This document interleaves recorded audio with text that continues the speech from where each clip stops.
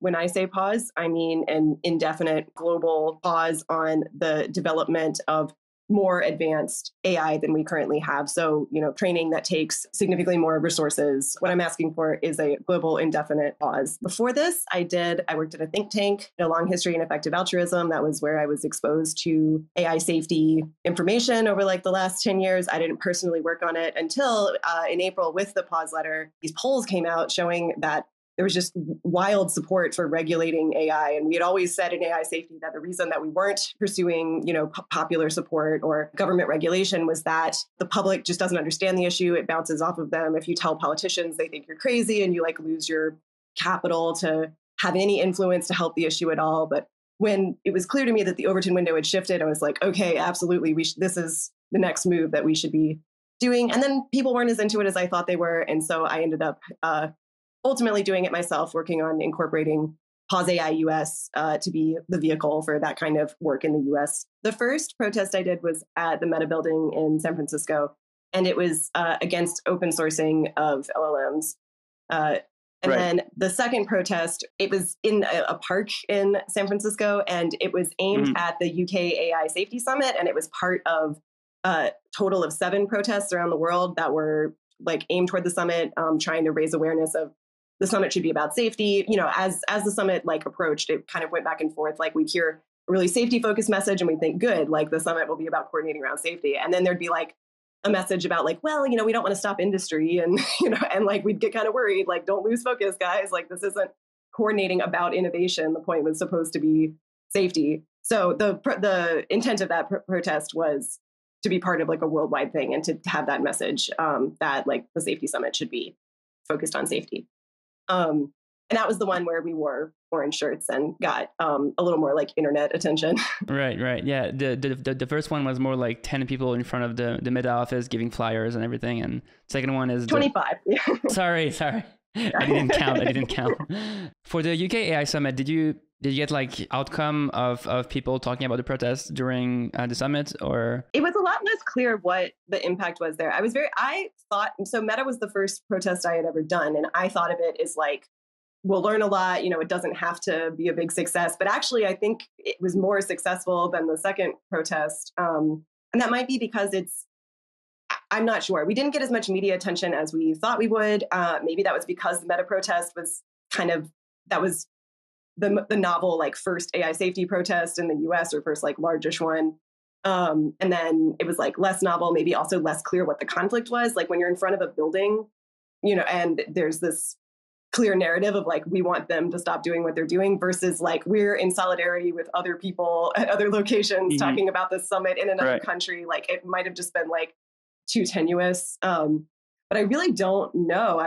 I have not cracked like what makes the media interested. They were very interested in the Meta protest, much more than I anticipated. I almost couldn't handle like the level of interest that they showed. And then like, I was more ready for that to happen again, for the second protest, and it didn't as much.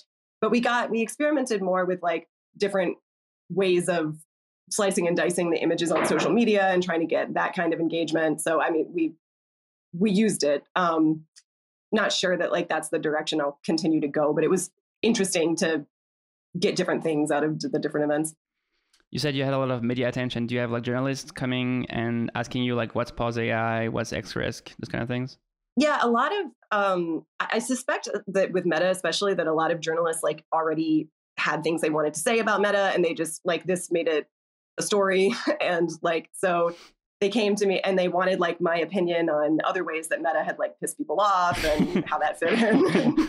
So, you have to like be aware of their agendas, or like what makes it news as far as they're concerned. But definitely the conflict with Meta was more interesting to journalists than just in general talking about like what the government should do, or like what our world government institutions should do, which I'll bear in mind. My next planned protest is at OpenAI in part for that reason. It just seems like it's easier for people to understand like what your complaint is when like the characters are also more clear. And if you're just at an AGI company, it's kind of clear like who the characters are. They're the activists and there's the company. I mean, imagine if like the climate change activists and like the oil company like executives all like hung out together and dated and like went to parties together.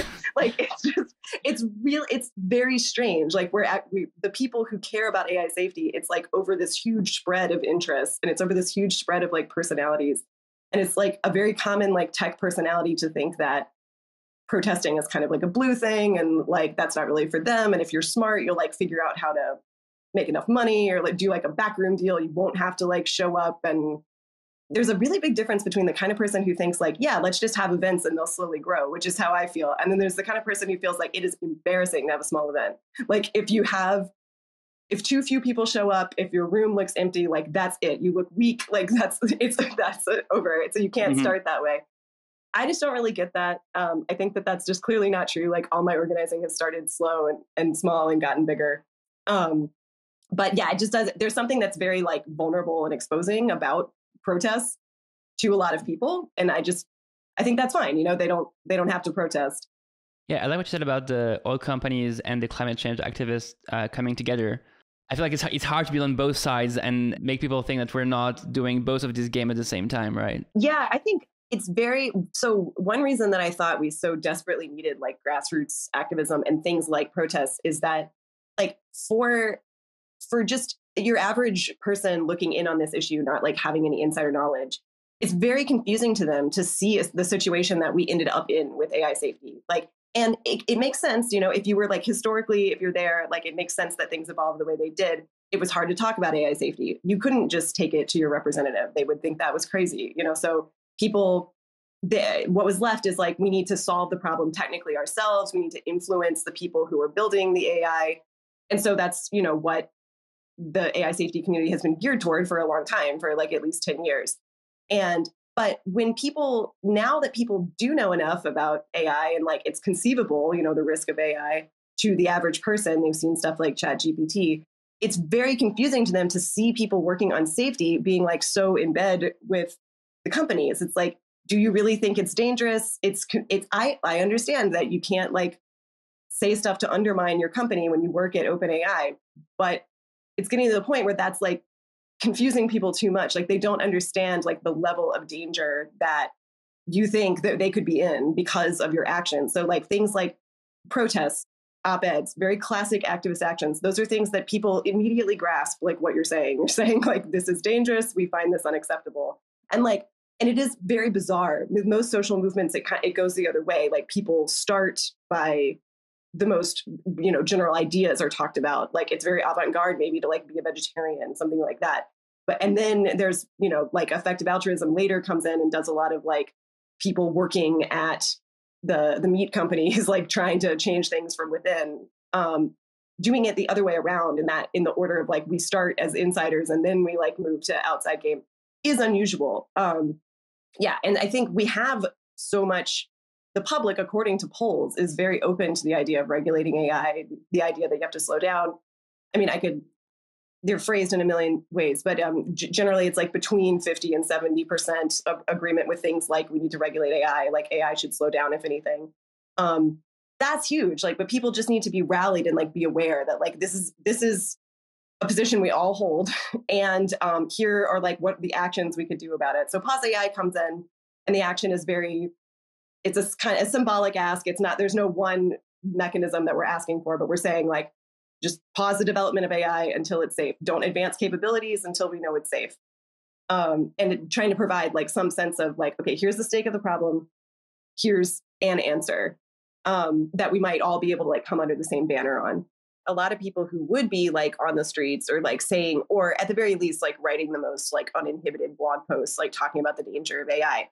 Many of them got hired by AGI companies long ago, or they work for like, you know, the UK team, and they can't say certain things. And there's just a reason that like, basically people who have cared about this issue up until now, like have ended up with their hands tied in a lot of ways. Some of them wouldn't want to say the kind of thing I'm saying now. I'm not claiming that. But like some of them would just, you know, want to phrase it a different way, or they really would want to like balance the ability of the government to protect us from the worst harms with, you know, innovation, something like that. They wouldn't say pause necessarily. But I think if the public realized like what those people actually believe about the danger, they would be shocked. It's just that their actions are not what they imagine that they would do if they knew this information. And I think they don't understand that, like, they're not able to really speak freely or to, spend all of their time like calling attention to the danger because they're trying to like maintain their stake of control over it, or something like that. I think the risk tolerance of people involved in building AGI is insane. And like the public does not get this. Like they do not, like, Senator Blumenthal actually like became very educated about this after, when he was interrogating Sam Altman in the Senate. And he said, like, and Sam Altman said like catastrophic risks. And he said, I assume you mean job loss, but like there's a reason that people react that way. He actually learned a lot. In the next questioning, he was like, he showed off his knowledge. And now he's kind of leading the charge on a lot of this stuff. So he deserves credit. But it's understandable that people, when Sam is like talking about wanting to build this thing and like saying like, yeah, there's some risk we all die. Like, of course that like bounces off people because most people would think like we would never take that risk. Like, why would we take that risk? Like your P-Doom is like, I don't know what Sam's is, but it's like probably like between 20 and 40 or something like that. I mean, that's where like the other tech CEOs are. And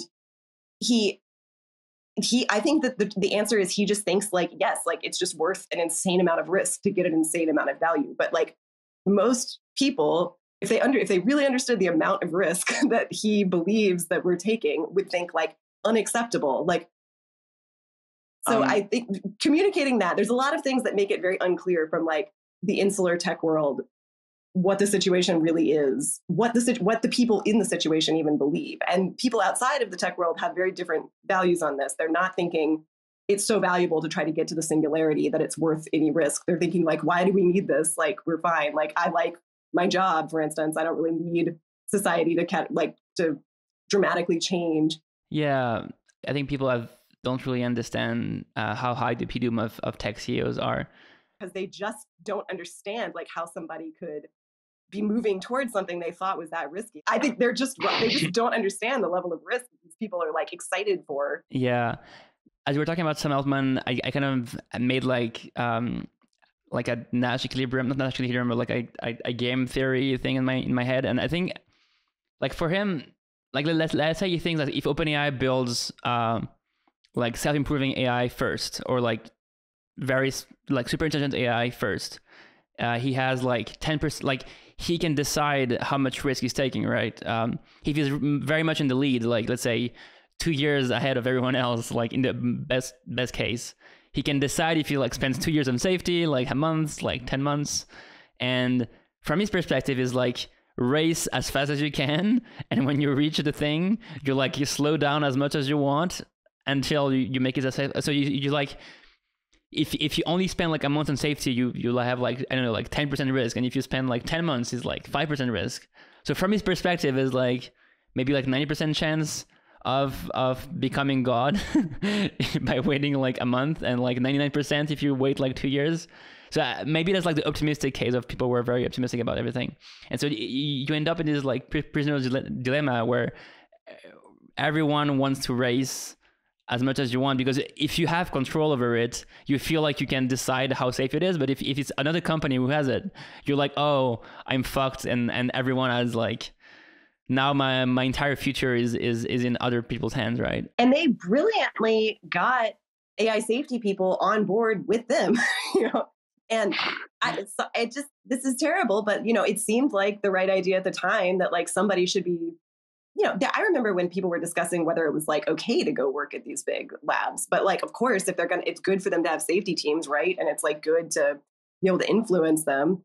But now, like horrifyingly, like what has happened is that they've captured the people who cared about it and like gotten them on team OpenAI, and they've convinced. Now, I'm not an expert on this, but it seems like very convenient that people have become convinced that the way to do AI safety is to develop and then do evals. And so now the way that people talk about safety and like what's considered cutting edge is just a form of development. Like you advance capabilities and then you test them. And if you do that, in small enough increments, then like hopefully you catch stuff before it's too dangerous. But it requires like building stuff that you don't know is safe first. And it's not like there's no alternative. I agree that there's not as easy of like a more as plannable of an alternative. There are more germinal research directions, but there are ways to research safety that don't advance capabilities. And that just gets treated like, oh, well, that's so unrealistic because like how it's a business, like they have to keep developing AI. And I think like, no, they don't, no, they don't. Some people say that like you cannot actually advance safety without advancing capabilities. Like they look at the past, let's say 20 years of safety research.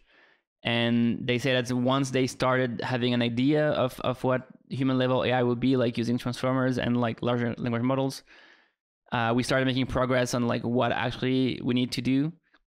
And before that, it's mostly like negligible of the progress that has been made.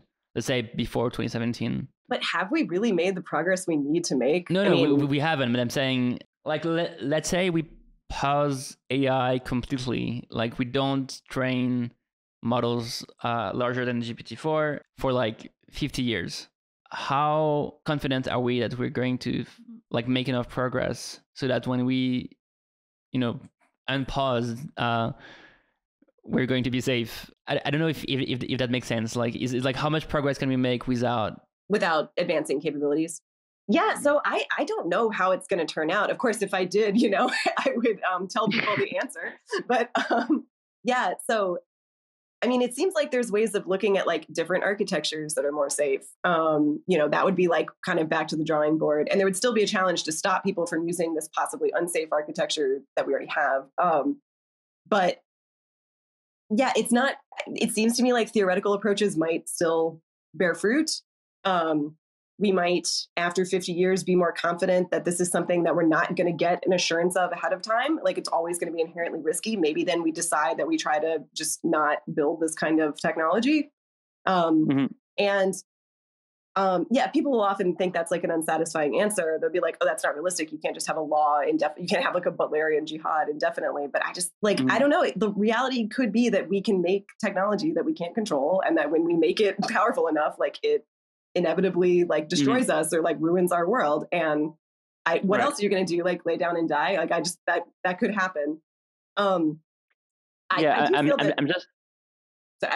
it's quite likely that giving AI safety, like without capability advancement, that kind of research, the attention and the money it deserves would be very different than everything before 2017. Like that was a very like marginal research community trying to do a very unusual thing. If this, got this sort of CERN Manhattan Project type attention that it needs, like it could be very different. Yeah, I think there's like more and more people that know about it. I'm not sure if the amount of traction we got in the past like 2 years about the risk translated into more people working on it. If there's like 10 times more people who were like aware of AI alignment, I'm not sure if we have 10 times more people working on alignment now. So I think that's we still haven't scaled as much as we need. But I'm thinking about the pause emoji and the stop emoji. So I pinned a tweet about the diagram I made, which is from Scott Alexander from the debate, and it seems like from hearing you, the Butlerian jihad for like a long time is close to like a stop emoji of like. I should say I haven't read Dune. I don't know everything that was involved in the Butlerian jihad, so I don't want to like be behind it so much. But yeah, if after 50 years of pause there was like no progress, it seems more clear that you should stop. Like there's not going to be a way to do it safely. So I prefer to say pause, and I actually told Scott to put me in stop just based on how he had divided things, but he was kind of fixated on like different like versions of pause that have not become like the dominant name. Like when I say pause, I mean indefinite global, and ideally like mediated through a treaty through the UN, like nuclear nonproliferation.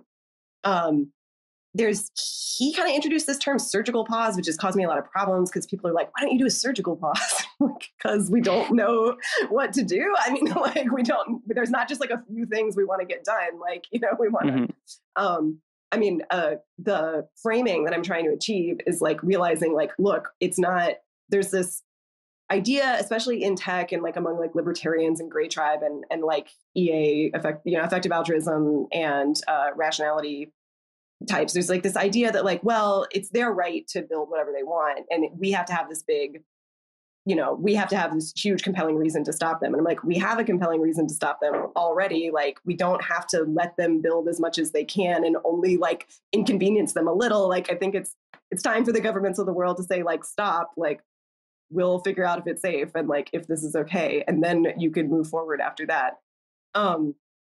So the the number of like different pauses that Scott introduced like became quite confusing because that's very appealing to like people who think that way. In the debate week, there was like a few people arguing for different positions, and I think like some people were arguing for like a surgical pause of like timing it. Like the position is more like pausing now or like advocating for a pause now is not very strategic. And there's maybe like a level of like strategy of like maybe we should call for like a conditional pause or like time it at some point. I disagree with this so much, which is a good thing to discuss here. I think that the idea of starting the pause at the perfect time, I think, is crazy. It makes no sense. We don't know when the right time to start is. We don't know. If we knew when it was going to start being dangerous, we would have already like solved the problem in a lot of ways. Like it's completely unrealistic with the way that government works. Like you have to start asking now for something that you want almost ever. Like it's really hard to say like, oh well, only when it's actually dangerous. Similar to the model of like breaking right before you hit the cliff, with your AI advancement. Like the idea that you'll know where the cliff is just like so ridiculous. Like if you knew that, then you should already be able to solve this problem, but you don't know where the cliff is. So like people want me to, there's like a sense in which I think they just want me to like agree that there could still be benefits to learning more now. And then pausing at the right time after we had like learned as much as we safely could, like would be the best thing.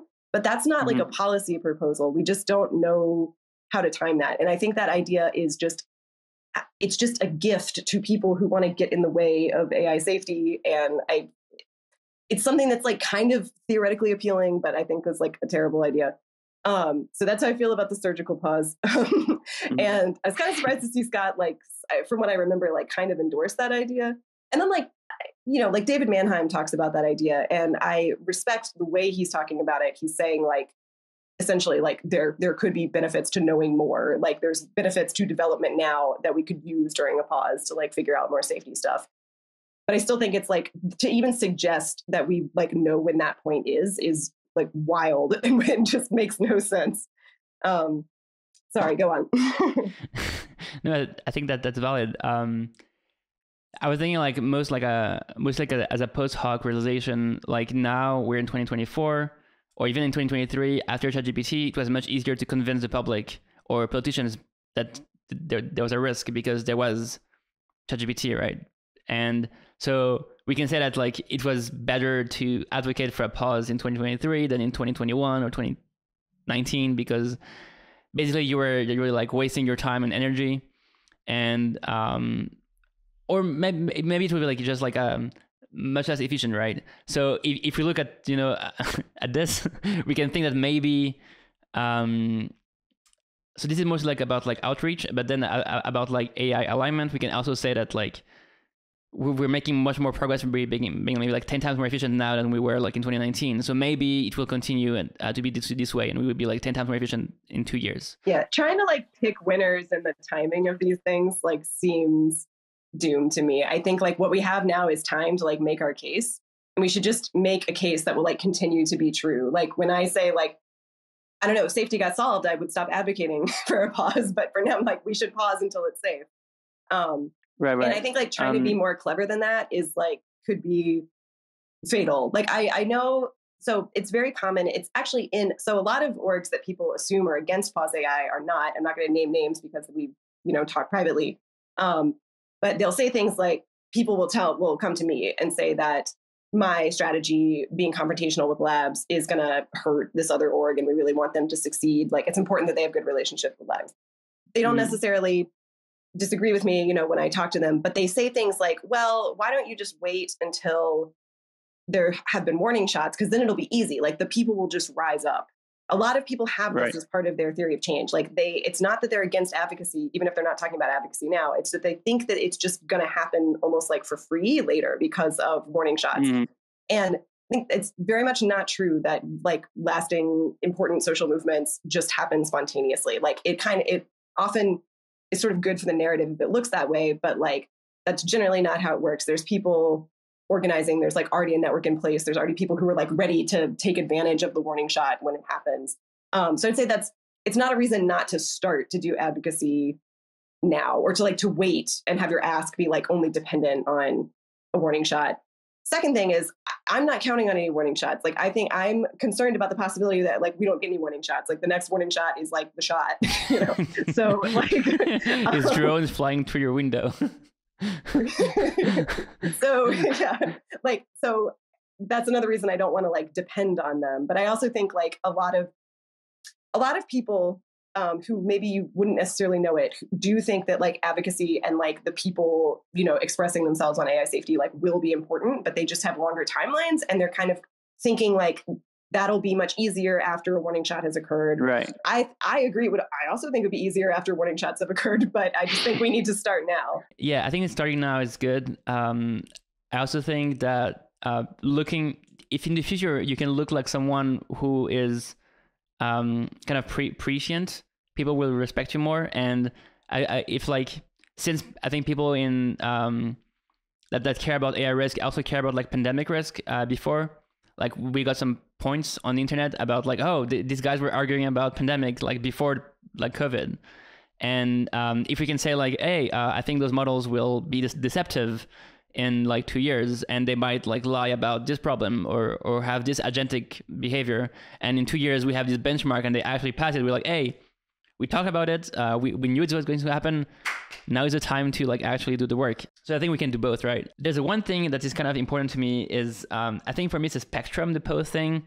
Like the complete 100% pause is you put like maybe like every human die would be like the the worst case scenario, and then you can have like the worst authoritarian state where like people just like go back to not using computers. And then like maybe the more like intermediate thing is like we don't train large language models or like large things on GPUs, and we stop developing better chips. And I feel like a lot of people will complain about pause, think that a lot of the science, a lot of the open source, a lot of the algorithmic progress will continue even if we stop training large models with the same amount of flops and those kind of things. I feel like from like a normative thing, we can say that like, yeah, we should probably like stop everything, but like from a descriptive, or we should think about like what's actually possible to implement. Like what can we actually ask governments before 2030 to implement? And yeah, what would be like not ideal, but like, let's say 80 percentile of like how good the pause could be.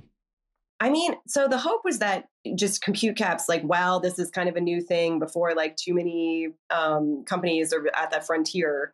I mean, it didn't quite, the best thing that could have happened didn't happen. There wasn't just like, a fervor. And at the UK summit, they're like, yeah, like, let's just cap training runs. Like GPT-4 is good enough, So like that didn't happen, but like that would have been nice. I mean, a better ask would be in terms of capabilities if we knew. Again, it's just we don't really know like what capabilities are like going to be indicative of danger.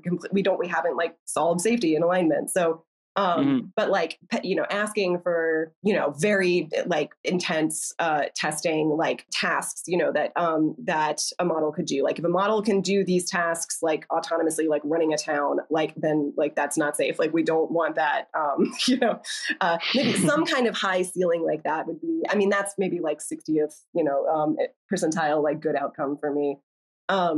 I think another reason to start the pause as soon as possible is that the pause should be robust. So you don't want to be in a situation where if somebody just gets together a bunch of loose compute, they're like able to make something that, maybe actually it like breaks through and it's transformative enough, or it's like super intelligence and it like poses a danger. And that just happens like while the global pause was underway. If we pause and we're like super, super close to the threshold, then like maybe that could happen. If we pause and we're not close to that threshold, then like it's going to be a lot harder to, for one, like there won't be as much compute because they'll stop having their biggest customers to do training runs if you're not allowed to train new models at the frontier. Hype, investment, development around hardware would reduce. And so I wouldn't be as worried. Of course, there would still be improvement to algorithms. You would expect it to get at least somewhat better, even if there's not a big economic incentive, legally being able to build AGI. But having a pause start early enough means that there's enough cushion in terms of compute and algorithmic progress so that somebody breaking the pause doesn't immediately get us there into danger zone. What's the time frame? Is it in 2026 that this is happening? What's the realistic case? I really don't know for me, pause AI's line is just as soon as possible. I really am not sure what's realistic. The more simple the ask is, the more it seems realistic that there could be traction behind that ask. And then it kind of gets actually going into law. There's a lot of exceptions and stuff, but to be clear, the pause AI ask is stop training until it's safe, stop developing capabilities until it's safe. But I think that it would be really good to do anything that slows development down. I would be very happy if my actions led to a compromise measure that just slows things down. I don't know, something all hardware is licensed and there's very elaborate rules about how to, keep up your license. And it's not that people can't develop per se, but we would be able to stop the use of hardware if we got into dangerous territory. And so that's, I would prefer that the goal that everyone agrees on is not developing capabilities further until we understand safety. But there's lots of things that could happen to slow development to give us control over crucial things. Say we get a warning shot, what kind of emergency powers does the US president have? What kind of emergency powers does maybe a governing body, representative of the world have? It's not ideal to wait till there's an emergency, but to at least have a plan, if there is an emergency, what can they do? Is there a way that they could pull a kill switch? Do we have the most basic safety in place so that they could stop models that appear dangerous? So to talk, as a representative of pause AI, generally, it's confusing to people to get into this kind of specific because they come away thinking that I'm advocating that. And so I usually don't, except for this sort of audience, but I have a whole ranking in my head, a lot of, what would be at least helpful, what would be fine compromise, what would be ideal, and then I think that the most effective way for my position doing advocacy to help get any of those is to be pushing more of, I think pause AI's ask is still fairly moderate, but something that's uncompromising, just pause AI. Yeah, just pause AI. I think so. I like the licensing idea, and I think a lot of people were building these kind of things. The AI engineers or researchers that train things on GPUs, and I think they have a very practical mindset, and they think how it is going to be implemented. How am I still going to be doing my GPU trainings next year? And they're okay, so what kind of GPUs are going to be licensed? What is going to be the licensing? Can I still buy 100, 800? Can I buy 10? And can I still do open source? Can I still share the GPUs with my friends on the internet? And I feel when we enter into those details, we realize how hard it is to actually stop people from doing what they're doing. And I think from a lot of my friends are AI engineers, and I think this is I guess their concern is when you go into the details, because it's easy to advocate for something as a very kind of abstract, but it's harder to give a realistic scenario. And I think the pushback I have is not because I think it's bad to advocate for a pause. It's mostly because I'm concerned about how much progress we've done, and I haven't seen any public statement from the AI summit that made me more optimistic about things slowing down. And so if you can give me evidence of there's been some progress on this front, I would be oh yeah, we're making progress. But As far as I know, we did. Maybe there's like been a lot of like export controls and stuff in the US mostly, but yeah, do you have any like other? Yeah, I mean, the executive order is the thing that came out of nowhere the most for me and made me think like, wow, oh my gosh, like, and I was none of that, it's kind of soft stuff, but it happened like pretty soon. To me, everything is, still feel like I cannot believe how much like cultural clout the position of pausing has gotten. And I cannot believe how much progress like AI safety in general has made in the last year, like in terms of, just general recognition. I feel this isn't even really something we did, but like the polls revealed, starting in April, that like people actually have a fairly sensible mindset about this. Like a lot of tech people assume that everybody's going to want to build AGI. Obviously, everybody sees that like AGI, we could like live in heaven forever if we like master AI alignment. And so that's like the most important thing. But actually, most people you don't have to overcome that for most people. Like they're not caught up on that. And they actually have like a fairly sensible attitude toward the risk. Like to them, like mostly their answer is just like, no, like, why would I do that? If you ask them, like, is it worth it to get these improvements, like for this risk? And so like I've done for the last year, I've really felt like nothing but better about the whole issue and like more hopeful. To how much is like attributable to us or like pause motivated activism.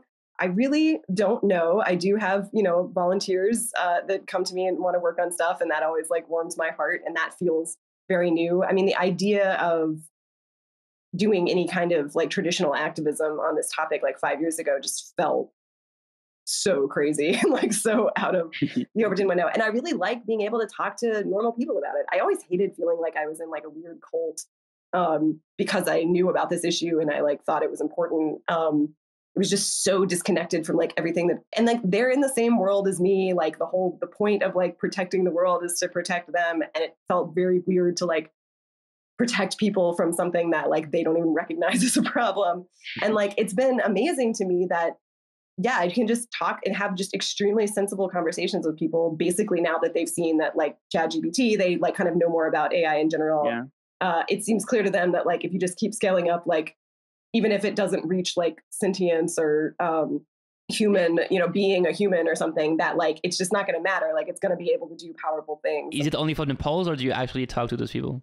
Yeah, I talk to those people, and I think it's good for the volunteers to talk to people as well. Like I try to set up things where these are not like the highest impact events, but they're like sort of social events where, you hand out flyers and you talk to people about like what's the risk here. At the protest, there's always some person playing that role. And then I of course like speak to a lot of people on the internet. And surprisingly, the thing that I always come away thinking every time we do this is just wow, actually people were like way more familiar with it than I thought, and they got it much more than I thought. Like I think because AI itself is like, requires some expertise to really understand, like we also like let ourselves believe that like protecting people from dangerous things is like some kind of like, genius level insight. Like and yeah, most people like really get it. They think as soon as they like understand the threat model, or sometimes they don't even have a realistic threat model, but they're just like, that sounds really powerful. Like, I'm not okay with that. Like, I don't think that, if we're not able to control it, how would we be able to control it? It's more powerful. So I usually come away thinking like, yeah, like actually the basic point here that we're like making something of high capabilities and we don't know how to ensure that it's not dangerous, So like the default is that it's probably not going to do some things that are like incompatible with us. And the more powerful it is, like the bigger those moves will be and the more that like hurtful they could be to us. Actually, most people get it. And so so that's not really a sign of progress, I think, necessarily. It's like progress, I guess. If anything, you could attribute this to the warning shot probably of ChatGPT. But it makes me feel like much every time I do an event, a protest, I like do something where I'm trying to talk to like a lot of normal people off the street. I feel way better because of that. Do people like understand the whole like human level AI scenario? Like, do they believe the crazy future you discuss with them without any more arguments? Well, I don't make it sound as crazy as you could. Like, because I also don't like, to me, the scenario doesn't have to be everyone, like the species is extinct for it to be like bad enough to do something. So like, if you listen to Eliezer talk about this, like, I think there's a lot of things going on. I think, for one, that he like really does believe that, like, the singleton, that it's most likely, fast takeoff's most likely, once you have something that's like capable enough at all, it's going to do all these things to like make sure it's a singleton. Then, and that might include like instrumentally extincting everyone, or it might just include, using our resources for something other than our bodies. But like, to like move the needle, like in his mind, it has to be everyone's extinct. Like, if everyone's not extinct, then it's just like a growing pain, maybe, like, and like we do eventually, our future's not over, so like all of that, like, value of civilization and stuff is not over. I think it's worth, I don't feel like that. I don't want to put words in Eliezer's mouth, but like you hear that distinction between like, it's because it's an extinction risk that we're allowed to like take this action. If it wasn't an extinction risk, like, like that might get into more conflict with like people's values about like progress or something like that. Again, not to put like words in any one person's mouth. This is just like the kind of thing you hear. Yeah, so I think that just, making a really powerful entity and not knowing how to control it is like bad enough, And so like when I talk to people, like I'm not claiming that like this kind of super intelligence like will have the capacity to make us extinct. And like, that's why you should care because of extinction. I am saying like, hey, like these companies are making this product, which like, sure, you might be enjoying some benefits from it now, but like, what if this happened? It's making a really powerful intelligence. Intelligence is the edge that we have over, that's why we have the position that we do, like in our ecosystem. If we lost that edge, like, what would happen to us? Like if it was just, it doesn't have to even have ill will. If it just doesn't know how to give us like what we need and what would actually be good for us, if we don't know how to tell it that, what happens? Yeah. So, and most people are very receptive to that. I mean, it's like very obvious to them to like not make a super powerful entity that is independent and that you don't control. I think people have different thresholds on like how much risk we can take, and like how much like having like 1% of people suffering from like a catastrophic outcome is worse than like 99% of people like having a little bit better life from like a better technology. And I think like if you're really like pro-social and like anti-suffering and anti-risk, you will like be very careful about everything. And but if you're like, let's say the cliche of very optimistic about tech, and you only think there's like a 1 to 10% chance of bad outcomes from AI, I think like I see the conflict. I'm not sure how you were positioned during COVID, but as like a young person during COVID, it was like, hey, do you want to spend 3 years depressed in your room so that there's like a 1 in 10,000 chance of your father not dying? This is like very bad statistics. I don't remember exactly the numbers, but basically I think I see the young people during COVID the same as the tech people for the AI regulation. Like for them is like, hey, you're like delaying everything by like many years, and like being kind of asking them to be more careful when they think is like evident that the thing is going to be positive for humanity. And I think that's like, as much as we talk to them about like, hey, it's actually dangerous, is like kind of your mom or your grandma being like, for them is actually 20% chance of dying from the pandemic. And for us, it's actually like 20% or whatever doom percentage we have in our head. And we can talk to each other as much as we can, but in our brain, it's going to be like a very different like math calculation.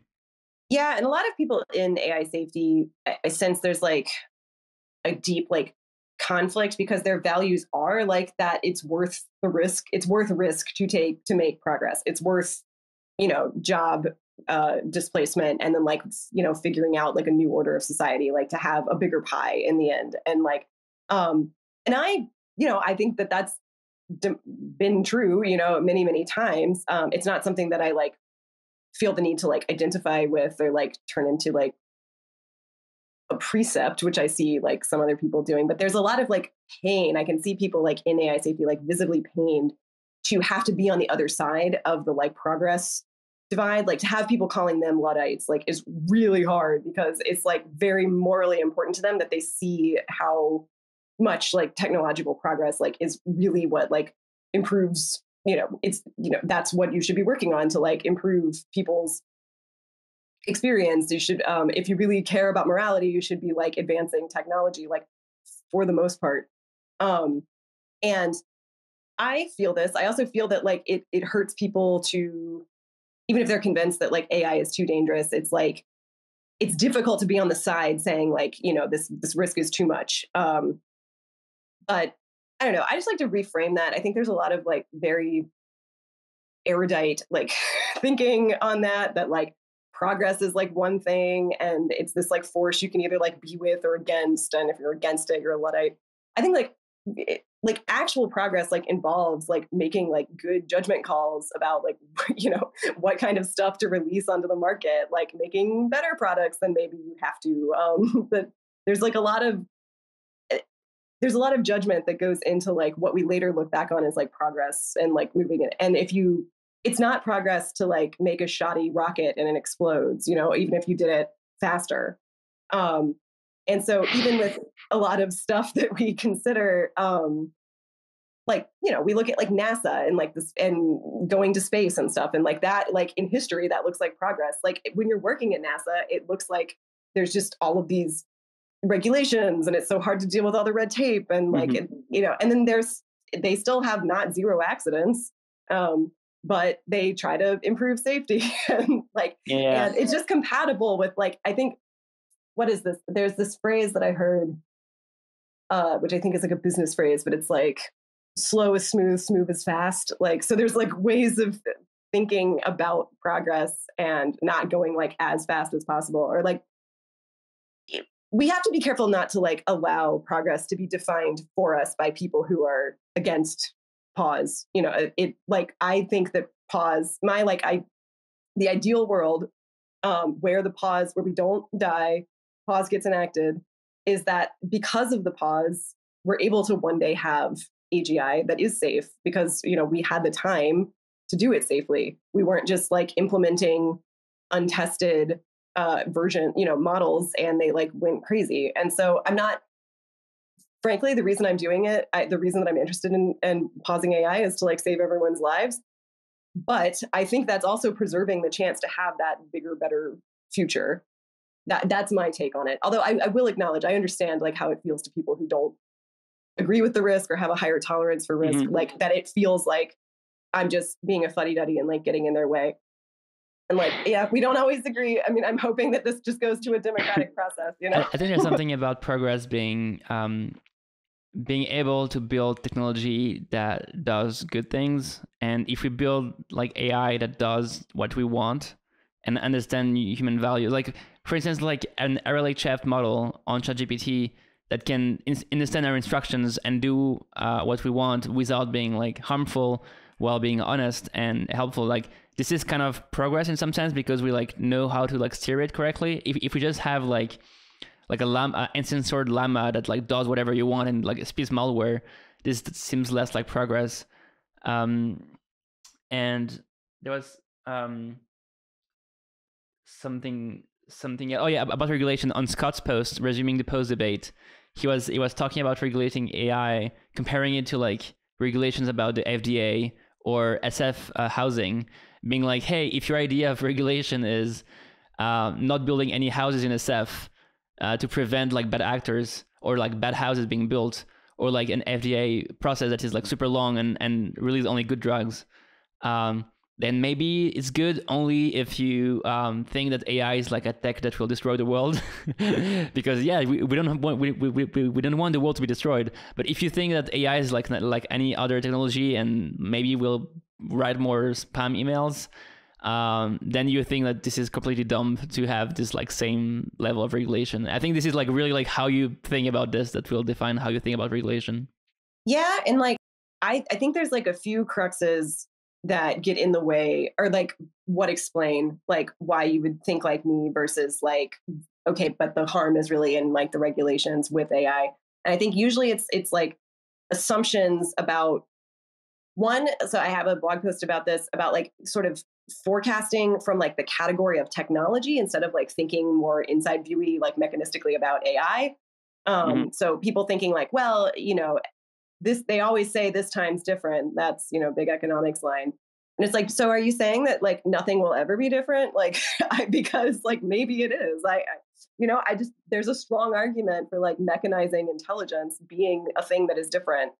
Maybe there's a way to show that it isn't, but I think we need time to like, we could at least take some time to like go through that argument rather than like falling back on this category, that we think always turns out fine. Also, if you define technology in like slightly different ways, like to include weapons, it's not always fine. It's not always good that people developed weapons. It's just, we just have this like narrative of like, oh, almost like it was like meant to be, like we're like meant to discover, we're meant to progress. And so that means that like any activity that like pattern matches to that, like is also part of that like positive trend. And like, it's never caused anything bad enough, before. It's always been fine. Everybody who worried about it was stupid.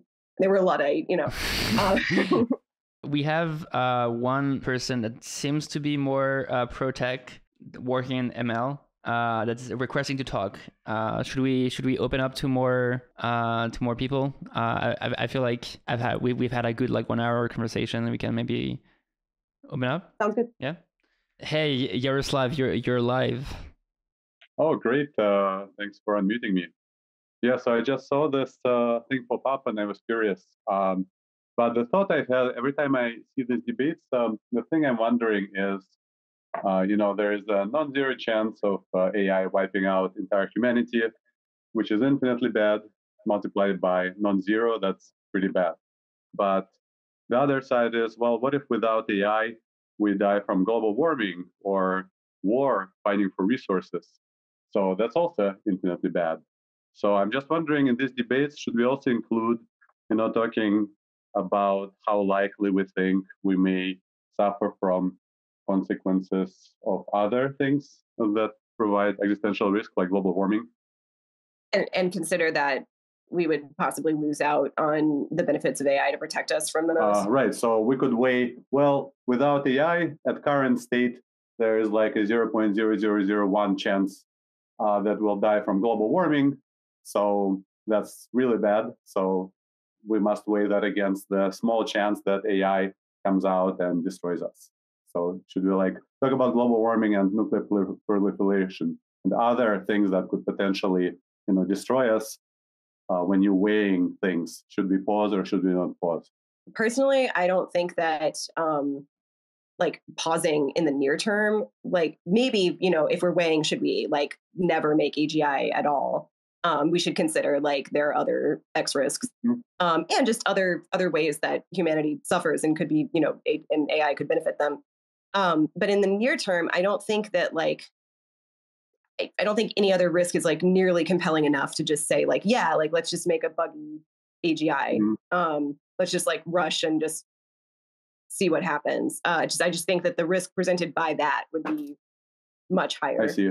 But that's a potentially could change if we get like new evidence of how fast temperatures are rising. Might that potentially change your view? As far as like extinction, I don't think that global warming will make humanity extinct. I don't think that the bar needs to be extinction for like caring about an issue, of course. but so I'm not, as far as extinction, I'm not worried about global warming or war leading to everyone dying. So I think it's less bad than, I do see that as like possibly a risk with AGI and just the other risks, just human suffering, human disempowerment. Like those are things I see as much more likely with AGI in the near term. I think I have like let's say an argument more in like Yaroslav's side, which is the basic thing of like if global warming was kind of fast in the next 5 years, we get like temperature increasing a lot, then maybe it would be like a worse climate to like have AI being built and like more tensions. But I guess it's all about like timelines of like how fast you think like global warming will happen versus like how fast AI is advancing. I think Ollie and I have this power of AI being quite fast. Like before 2030, we have something really crazy. If you just like extrapolate the trend from the past 2-3 years to 2030, it looks pretty different from where we are right now. I related to this. I get job loss, job displacement is like part of what Pause AI talks about, and I personally care about it. A lot of tech people like can't believe that I really genuinely care about that. I do, but one, I care about it in itself just because it's causes a lot of suffering and upheaval in society.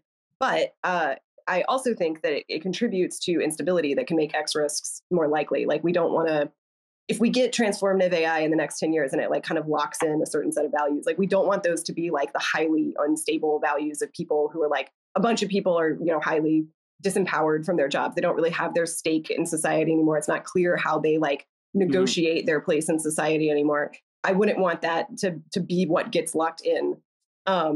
So yeah, speaking of like exacerbating causes with AI danger, I think that job displacement and like societal upheaval, people not knowing, like having an agreed upon social reality, like I think all of those things could, while not like X risks themselves, like do contribute to risk. That could go both ways, right? So let's say all the artists now are fighting the AI artists, and that they're easier to convince that AI risk is real. Let's say they have it's a very like sad view, but you can think like the more people lose their jobs from AI, the more people will be like actually convinced that AI risk is real.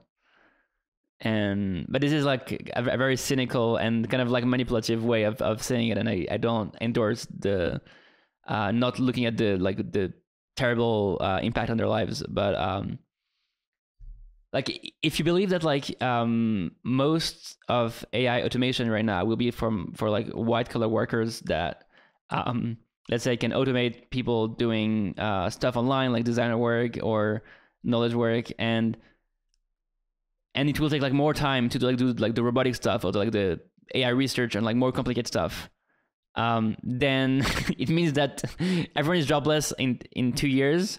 But then we have like all these people that like will be able to convince that the harder thing is worth fighting about.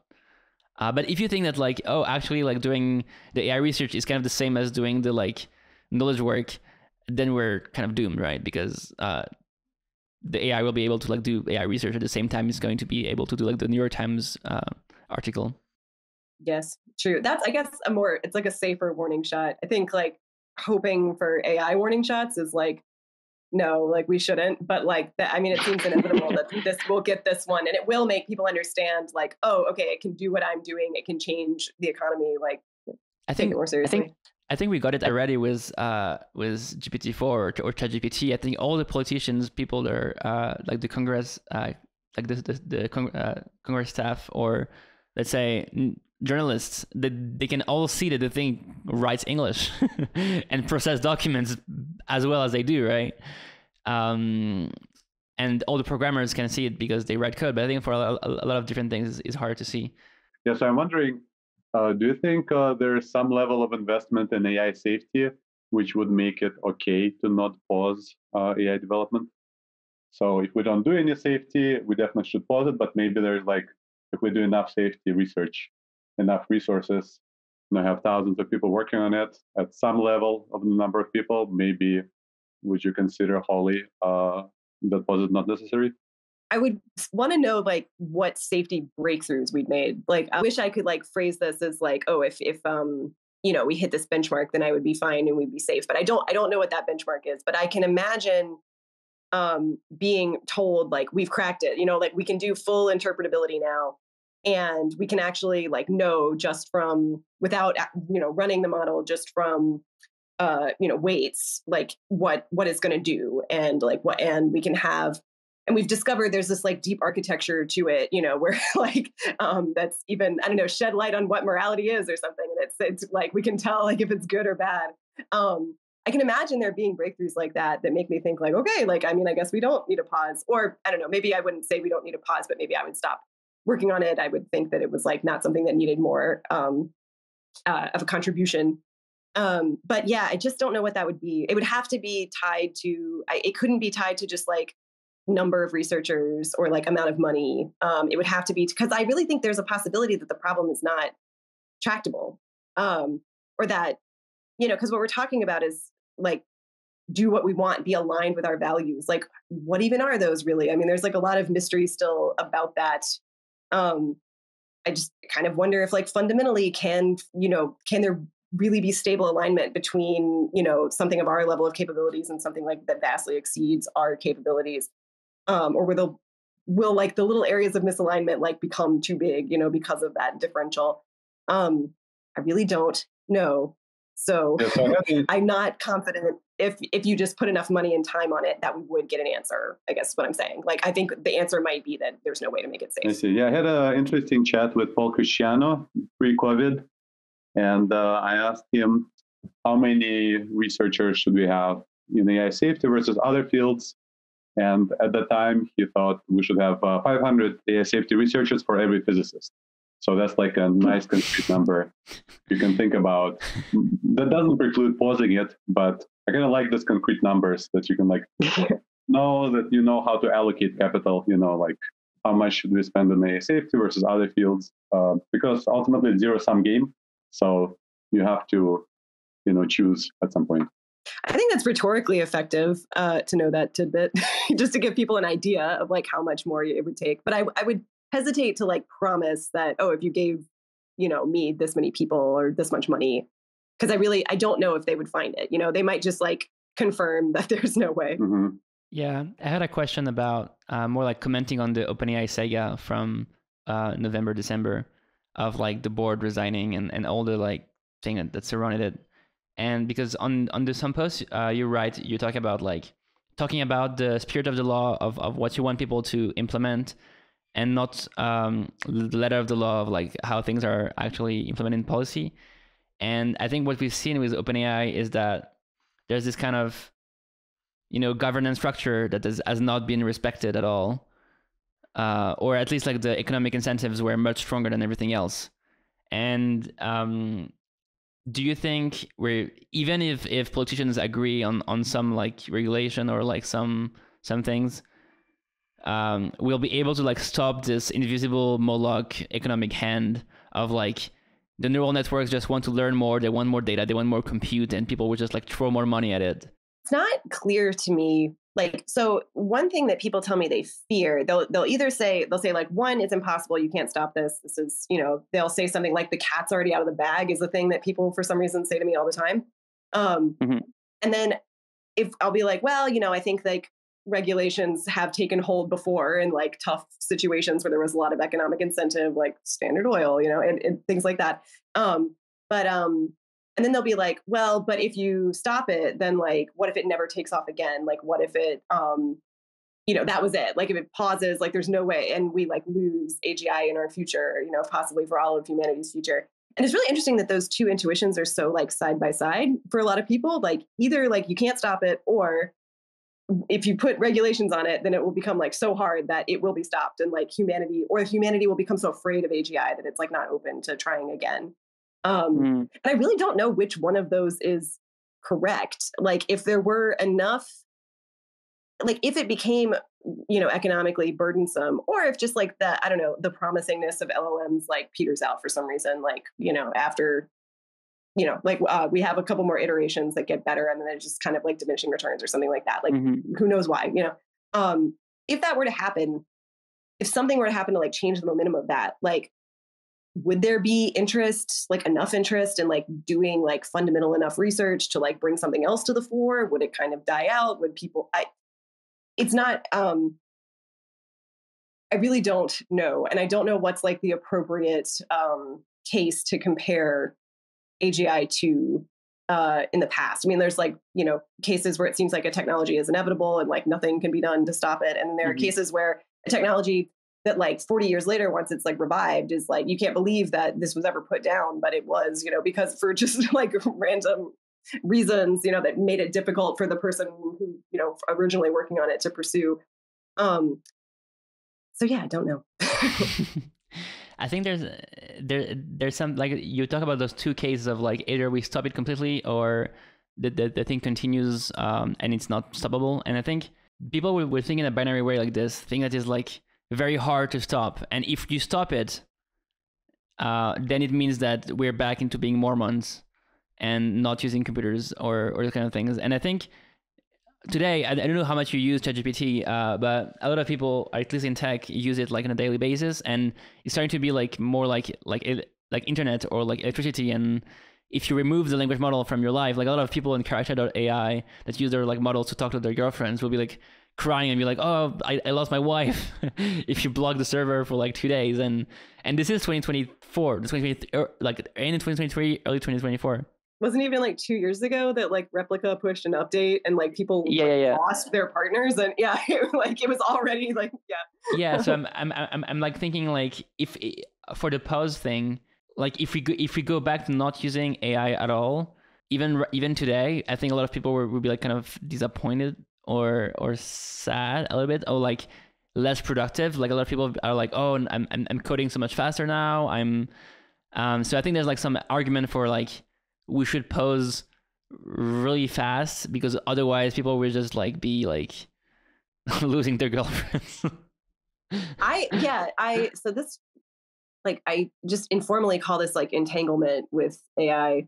And I do think like, that, right now, like the polls show like very high support for regulation, because people like the framing, I infer because the framing is like, well, there are these risks and people are like, we don't need this. And people, it's a very natural reaction to be like, something is redundant and therefore like, it's like lazy or something to use it. And like, so people actually like, when they hear about new technologies that they think shouldn't be necessary, they often even have like a withdrawal, from it. So I think we're kind of benefiting from that, like as far as those polls. And as soon as people have like a few positive use cases in their lives, even if they're not really important, like they're gonna, even if they judge the risk as being much more important, they're like still gonna feel like more positively toward the technology, and that's gonna like affect their willingness to put limits on it. And especially if it's like meeting emotional needs or something, my goodness. So I agree. That's a reason to do a pause soon. And it's a reason to get to people with the risks now before they just get. Another issue with this whole landscape is just that people think goalpost amnesia is one thing I've heard it referred to as, but there's just amnesia about what people used to think and predict too. Like, remember the Turing test? Who cares about the Turing test now? When did we like everybody's just so. Yeah, like the Turing test is every day people are not sure whether something was composed by an AI or not. And like, I don't know, we just used to think that meant something, or that would be like a warning shot. That's another issue with warning shots, is that people imagine that stuff will be a warning shot that isn't, like, because they're either not properly prepared, or there's like to like understand the significance of it, or they're just already mentally like moved on. They're like ready to accept more risk, or their model of like what machines can do just has updated, and people forget. So like it'll be not that long before like the American public has forgotten what it was like before LLMs. Like, remember when DALL-E first came out, and like we were seeing these really incredible images, and there was some talk about like, oh, will illustrators be out of business? But some people were like, isn't this what Photoshop did before? Like they didn't know that you have to like do everything mechanistically in Photoshop, and that like a human has to know how to do that. And they just like weren't that impressed by it. Like they already had sort of believed that they weren't able to like understand what the technology meant. That I think is a sort of a curse of knowledge issue with like tech people and people in AI safety, is that like they have deep models of like what things would mean and what different warning shots would mean, but actually like the public, what impresses them is very different, and they just quickly update and move along. Forgot why I started saying that. they just see the concrete like DALL-E output, like the first DALL-E, and they're like, oh, it's cute and it's like kind of low resolution, but they don't think about the implication of something progressing exponentially for 4 years. Like if you show Midjourney V6 or whatever version it is right now to your mom, she'll be like, what is happening? That's a photo. Yeah, it's like not even weird because they think it's just like an edited. Oh yeah. We like passed the thing where it is now weird, is now normal again. I mean, the only way I know stuff is Midjourney is because it likes certain compositions. Like that's it. Like the lighting is sometimes off too. Yeah, we have a new person, AI safety policy advocacy, Haven Harms. Do you wanna say something? Share something to the group. Hey Holly. Max and I have been listening, and you've been doing great. He has a question for you, so I'm going to pass you over to Max. Okay. Hey. Hey, Max. first of all, thank you for the perspective on progress. I really liked that reframing, and I really like slow is smooth, smooth is fast. But my question is, do you have an ask or a call to action, something that like you want people to do if they're concerned or interested in helping out? Right now, it's pretty general. Get involved, volunteer with me. We have a page on pauseai.info for like Slacktivist actions where people can, like get a template for sending email to their representatives, things like that. I want there to be, a bill in Congress that we tell people we like talk to politicians about supporting, and that we, tell people to call their politicians to support. We're not there yet. I have a lot of faith and confidence in the Center for AI Policy, which is, working more directly on trying to introduce bills that could be, adopted, or language that could be adopted into real bills. So that's, my goal is that we're eventually pushing toward legislation that was framed, with the pause idea in mind. Spinozan says, are there non-regulatory methods of ensuring alignment control? One reason I think pausing is a lackluster solution is that it's reliant on centralized power. So do you think there's like other ways of getting to alignment without regulation? Getting to alignment, maybe. Because I don't know, it could be that just we're one brilliant researcher away from alignment. In theory, I think for pause, it pretty much has to be government. There's nothing that I would endorse to like unilaterally be able to stop, AI progress other than like democratic government. For alignment, there's what we've been doing this whole time is like trying to get money and attention into alignment. I just, again, like I don't even know like what timetable I would expect for solving alignment. I think it's possible it's not solvable. While it's good to keep pursuing, of course, I wouldn't do that instead of pursuing a pause through government. I think in the US election is this year, right? 2024. We're going to have maybe Trump versus Biden at the end. Like, do you think there's like a better case for pause if one is elected versus the other? Well, Biden seems into it. I was very like surprised and like happy about the executive order. But with Trump, it's like you never know. He did do like Operation Warp Speed. He might just decide like I want AI paused and do. He's just such a loose cannon. That's why I don't feel like I wouldn't. I don't like him either. But I just like I don't. While I think it's possible that he might for some reason decide to take actions in favor of pause, like it doesn't seem like a plan to me to like support Trump. But no, I wouldn't think it was over. It would really, maybe then the image of Pause AI would like, or the whole ask would like, depend. I'm guessing that like EAC would like have more sway with him, but I don't know. Like it's got more of like more a macho image. But I don't know that he like likes protesters, but I don't know that he dislikes them either. So yeah, I don't know. I think just if somebody he cares, listens to, like is in favor of pause, like he could just decide to support it and decide to like make an agency or something. Like that is the kind of thing that like he could have a lot of influence over. So I would not say, guys, that it's over if Trump gets elected. We should keep trying. Yeah, I was kind of wondering if like there was like maybe some people can see like reasons of wanting to push for a specific candidate if they think like we were like in a very bad position if someone was elected versus another. Maybe it was worth pushing for one person. Yaroslav? Oh yeah. I had a question. So I'm wondering about the concrete politics of pause. So you mentioned potentially sending letters to the representatives. I'm wondering if you have opinion if it makes sense to pause AI, say in the United States, if the China doesn't also pause. Like, does the unilateral pause make sense, or should we wait for them to pause as well? I think the like general ask of Pause AI, the organization, is like worldwide treaty, and just unilateral pausing is not going to be like a total solution because there are other people possibly still pursuing it. But I think that personally, I think that the U.S. like showing leadership and being willing to go first is going to be important with China, and that's don't usually comment much on this issue because like I am representing like Pause AI US, and I think we should pause either way. I don't think that it's very strange, like the what this implies about people's like epistemics. Like if they're like, okay, well, we do need to pause, but what if China doesn't pause? It's like, well, yeah, do you know if anybody is actually working on convincing China to pause? So everything I've seen so far has been Western. I'm just wondering, is it just hopeless, or is there like a community of AI pause people? Well, the political climate is different, right? I mean, because you don't have to convince the Chinese people as much. I mean, like that's not as much how it works.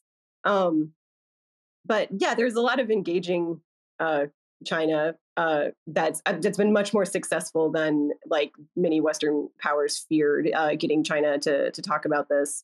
China has its own issues with so it has sort of a more immediate concern about controlling LLMs because it needs to control what they say about the Communist Party, and so like their development is like somewhat thwarted by that. That's like it's one of the reasons that people believe that we'll keep a lead for a while. They might not be as keen to do this kind of AI development as we are. Like they might just feel that they need to keep up is one speculation. I'm, don't know that much about this by any means. Like I'm no diplomat, but like if it's true that they just feel they need to keep up with the US, then the US offering to pause would go a long way. During the UNSC meeting on AI safety, China was the only country that mentioned the possibility of implementing a pause. So I guess like there's like a cynic view that might think that the reason why they're saying this is because they want to come back. If you think you lost the race, you might want everyone to slow down, and then you're like, hey, actually. So yeah, it's unclear like how much like for the race with OpenAI, people think that when OpenAI is ahead and advocates regulations, it's regulatory capture. But now with China, people think that they're wanting everyone to pause because they're behind. So people have different, depending on the context. There is just I don't know, zooming way out, like I'm told by like China experts and like Chinese people that like China does see itself as a much like wiser, older member of like the world stage, and like the Western Western countries is sort of like upstarts, and like there's some governance philosophy like related to that. And so that I was told that like maybe they'd be more open to a pause for that reason. Like they have longer timelines. They like understand, like the movements of civilization more. Like I don't know how much we need to flatter them, but like there's that idea anyway. But I really don't have special knowledge on that. You have knowledge on the protest because this is what you're organizing, and I think we haven't talked about the next steps, the OpenAI protests. What is it about, and when is it? There's going to be a protest at the OpenAI building in San Francisco on February 12th, and probably like at the end of the workday, so we can speak to employees as they leave.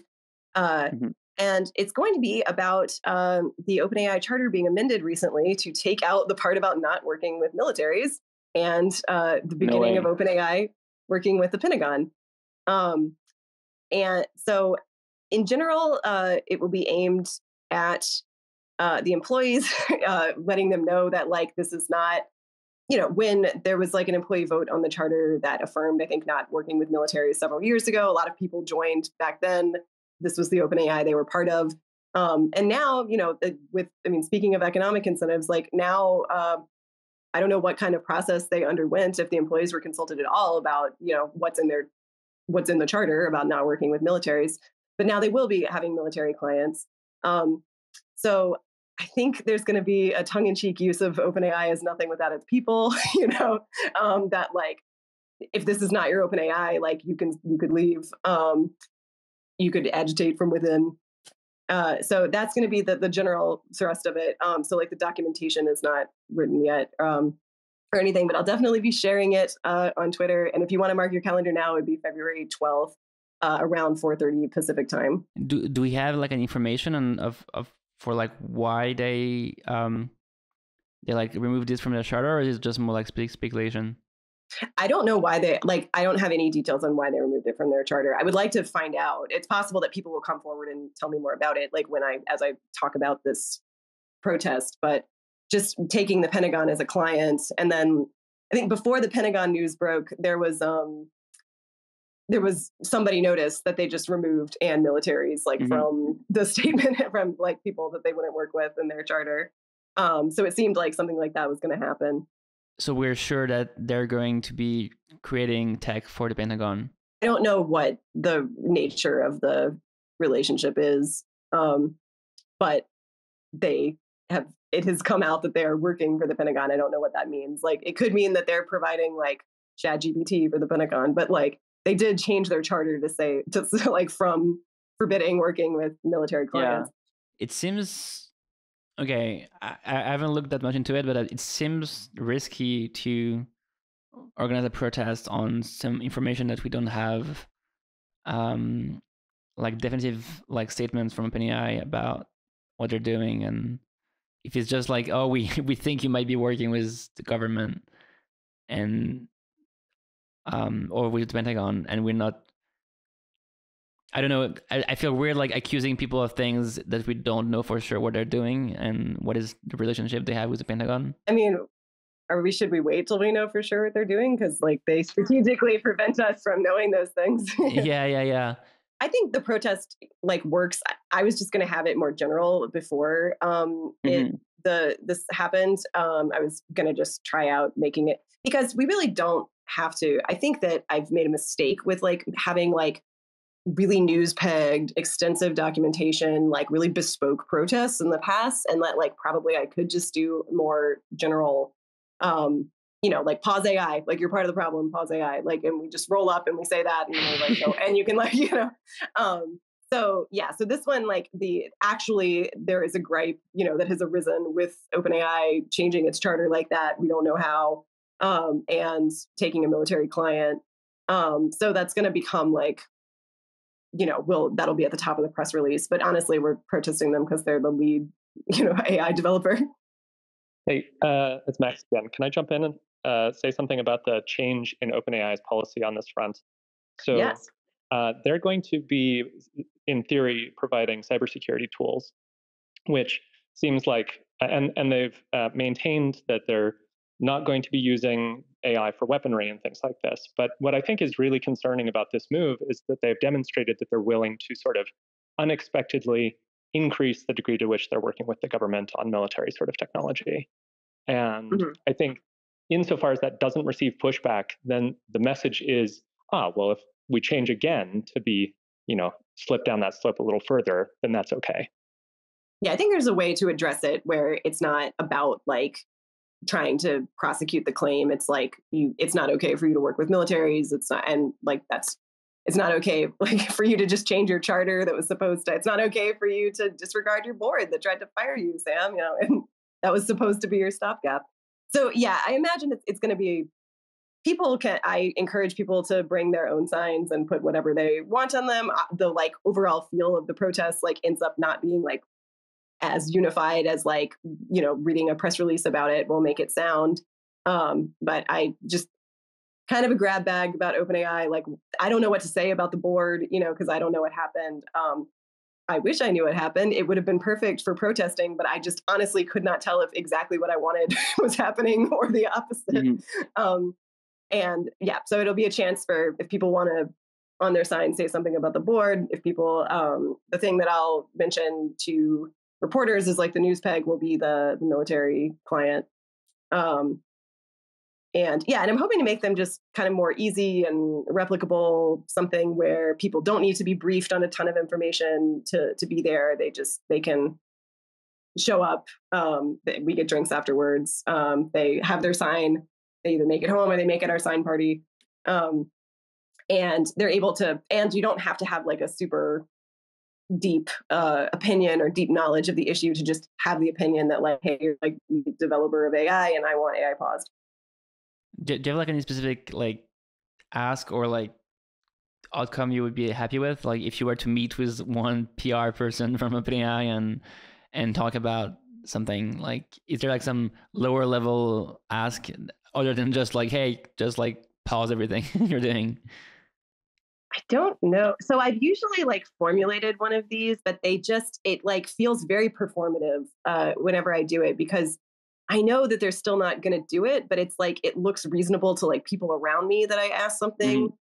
But it's also like not the thing that like I haven't recruited anybody new or like gotten anybody's attention like through like a newspaper article with the small ask, but it's always like just with the general idea of pausing.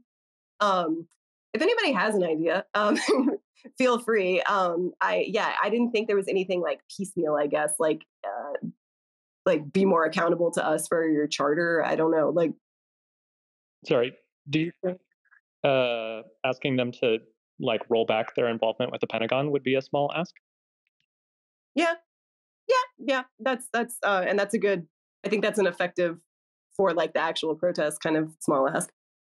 Yeah, it seems like it would be like on brand with the like, and you can say and like promote like a pause in an international cooperation if you have extra words or something. But it seems like if you're going to be out there, being angry about the military involvement, if anybody asks you, then it's like, yeah, like go back to how it was, a few weeks ago. Yeah, great suggestion. Do you think there's value in pushing things on multiple days? Like people who go like, we won't stop going in front of OpenAI every day until you go back onto your military thing? Or are you more targeting like small like events that are like every month and you try to have like a bigger bigger crowd and get in? Is it the main thing, like having a bigger crowd? I've mostly tried to get a crowd. I'm really just figuring a lot of this out. I kind of have like reached a plateau in numbers and ways to make smaller numbers go further, like repeating things like in very close succession, like is like could be great. Even just one person showing up at OpenAI for a long enough time, could be good. I think that probably a thing that we have like outsized leverage on is affecting the employees or affecting people's likelihood to take jobs there. Like if it seems like less cool, like a lot of, I know people who work at OpenAI, I like them and I understand their reasoning for like why they started working at OpenAI, but they would never have taken that job if there was like social stigma on it. And something that puts a little more like, don't be part of this, like something that really like kind of like puts accountability on people who could decide to change roles or makes it harder for OpenAI to find more talent might be good. So I just not that many people like hanging out in front of the office a lot, like making them feel bad, like might work. I'm not sure like there was like a lot of stigma happening when the entire world was looking at them for the OpenAI board thing. Like I'm not sure there were like a lot of employees thinking about safety issues, or I feel like everyone was more convinced that like the opposite was true, that like that they were not going fast enough, or that the board that was like safety aligned was like kind of hindering them and something.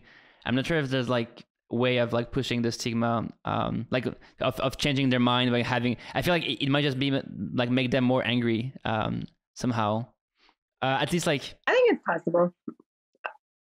I do think that like, I don't know, especially a lot of people on Twitter reacting like to, I felt like they were hurt, like they want to be the good guys. They don't like not feeling that way. And I think it seems like OpenAI is an incredible place to work and people feel like super supported and they love it and they really don't want to lose what they have. And like, I'm sure that like, me like being disapproving is like not going to like overcome that. But I think like it might affect marginal cases because right now if you have this amazing work environment, you make, $1 zillion, you get to work on cool stuff and everybody thinks you're a hero. Like, and like, if we took that away, it might not change everything, but like, I think it maybe is something that we should do. And it's maybe something that like, with the size and like composition of Pause AI right now, like that we would have, more leverage to affect than other things. So I think everything's about the public opinion. So the OpenAI board thing,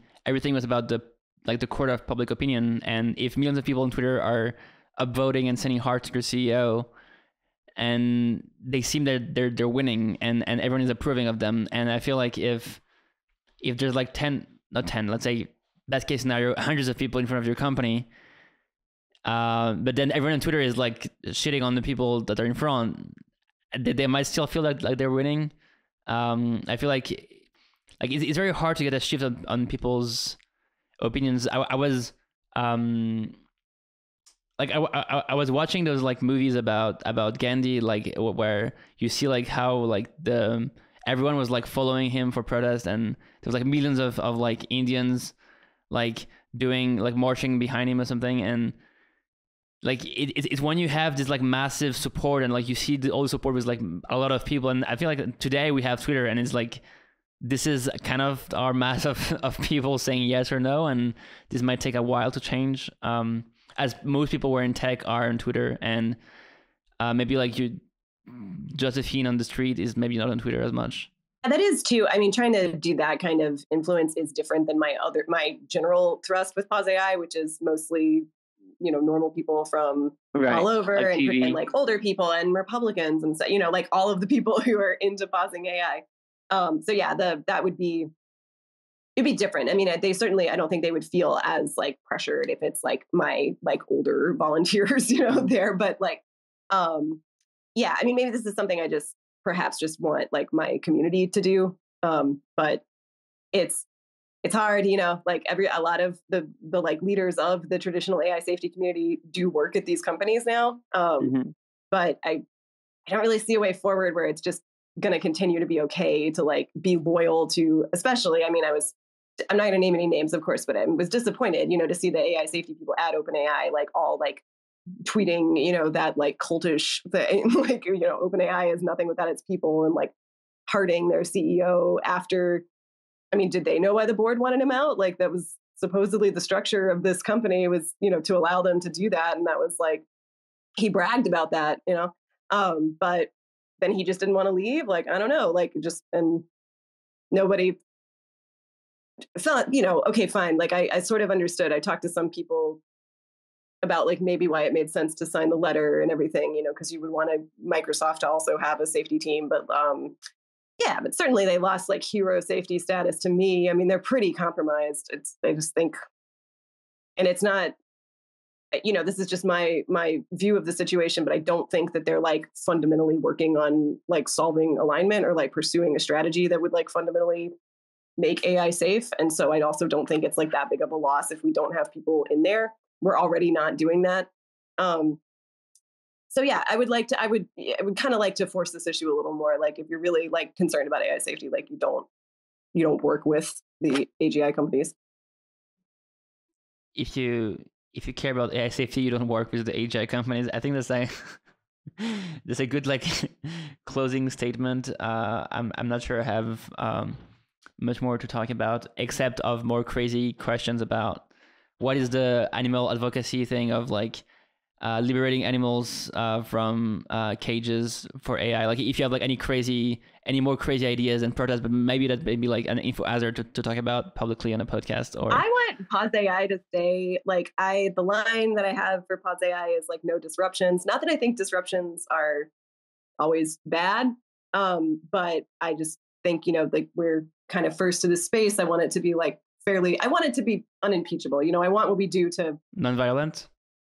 Of course. Yeah. I mean, I wouldn't advocate any violent actions, but I would like to maybe see an organization like further than Pause AI that does stunts, for instance. Like I do think stunts can be effective. But I just don't think it should be us. I think there should be somebody that is like, you can trust, they're not like pulling like a big PR stunt angle on you. That's like giving like the basic message, and want to like hold down the fort with Pause AI for that for now. But I do, having a background in the animal space, like I just think that it's undeniable that like stunts of a certain kind, like PETA style stunts, like do work and get a lot of attention. You have to be really good to know how to like use outrage and people hating you like in the right way, but it can be very powerful. So like, people, my whole life, like people would find out I was vegetarian and sometimes they would be like, well, as long as you're not like PETA, then like you're fine. And so like they just created the boundary, and anything they said, like people would think they like updated against PETA or it backfired because they didn't like PETA. But actually, like what happened is that their view would like shift without them realizing it about like what was acceptable to do to animals. And that's the goal. I don't pretend to be like a master like that. I feel I'm like barely figuring out the like straight up protests that I'm doing now. So I will not be doing that. So if people want to join 12th of February in front of OpenAI at some time after people work, so in the US, 10 p.m. or 6 p.m., I don't know. 4:30 probably if people are. I feel like we didn't really go technical. Like I wanted to ask you about like compute overhang or those kind of things, but. Oh yeah, that was asked for. Yeah. Okay, so there's a couple like things that are meant by compute overhang. I'll start with the thing that I think is a real concern. So algorithmic surplus, it's sometimes called, is when algorithms will continue to get better at utilizing compute, and so you're not going to need as much compute to like achieve the same model. This is important. It means that like compute governance, which is one handle for implementing a pause, is not going to be static. It's going to get harder. You're going to have to like govern more and more to make sure that people can't make the same kind of models, because algorithms are going to get better and better at utilizing the less and less compute. This is an issue. It like shapes how a pause should be implemented. I think it's the most serious technical objection to pause, and the reason that people object to pause with this is that they say that like not only is compute going to get like more efficient, there's going to be more compute over time, but algorithms are going to get more efficient. And then specifically the angle with pausing is that if there is a discontinuity, so you're not just training models like as more compute becomes available as algorithms get better, if you're training models after like an artificial stop, then you could get a model that's like so much better that our understanding of the previous models isn't really a great guide for understanding this model. And, maybe that model is like the one that causes the problem. So in that scenario, like pause like directly causes, the model that we can't control. I think there's a problem with that idea, and the idea that we would just continue to create that level of compute that we are with right now when there are, customers like filling data banks or data centers with these chips. That just wouldn't be the case. Like if there was a pause that made training, especially if it was a compute capped pause, then there wouldn't be as many chips just knocking around, and there wouldn't be development of algorithms as quickly. So that's why while I acknowledge the scenario where there's like a sudden jump in capabilities, if somebody manages to, I think one implication of this is that for enforcing a pause, you have to be really careful that people can't get enough compute together to use algorithms in a way that could be like potentially, highly discontinuous, something that we're not prepared to deal with.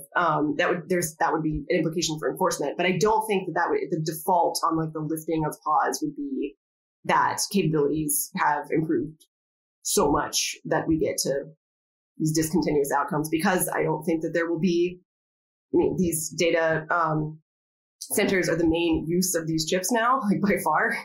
And there's only so many like Pixar movies, that will like keep the chip being produced. They also have a very tenuous and difficult supply chain. That's why there's a near monopoly on the production of these chips. So for many reasons, I'm not concerned that if a pause were implemented, that we would get that problem of the discontinuity. We would still get algorithmic progress. It is just something to be concerned about, especially when you're thinking about using compute as your handle. I think there would have to be also in any kind of like pause legislation treaty, a provision for algorithmic monitoring as well, even though it's more difficult.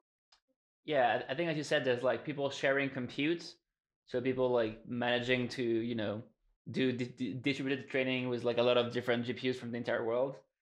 And then there's algorithmic progress. And then there's also, let's say, hardware progress on paper. I'm not sure if it makes sense, but like imagine someone like managed to design a better chip on paper while there's a pause on like producing new chips. When we leave the pause, then they will be able to like chip, as you know, a better GPU in like 2 months instead of a year or something. I think that's what people expect, is like there's like a lot of architectures that are being discovered that are like more efficient and give some performance. And I'm not sure how much of these you can get on paper versus getting them on like you need to actually like interact with the GPU and like train stuff. Isn't that, I mean, my understanding of chip stuff is that what's holding it back is mainly implementation. It's not like, you know, theoretical insights about chips. I think we need to be more we need to ask the experts about what they think. I have a guy I talk to who's great. He just knows all about chips, and like I didn't ask him, you know, if to share his name or anything. But get yourself a person, an industry expert who knows about chips. So wonderful.